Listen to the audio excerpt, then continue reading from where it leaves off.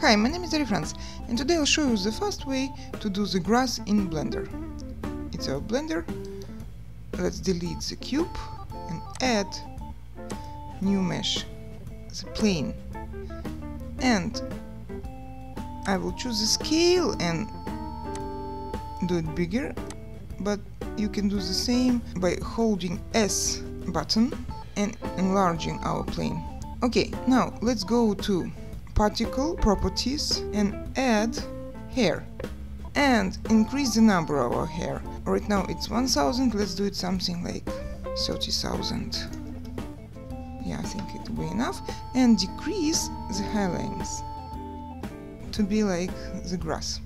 Yeah, I think it's good. And click on advanced. Now you see the physics here. Let's click on arrow and choose Brownian and increase it a little bit. Like that I think will be good.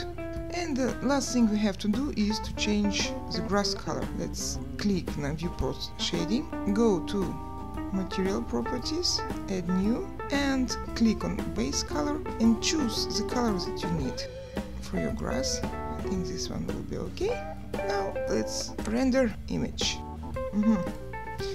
One more thing we can do is go to render properties and choose not Eevee but cycles. Render image. I think it's good. The grass is okay. Thank you for staying with me and hope to see you soon.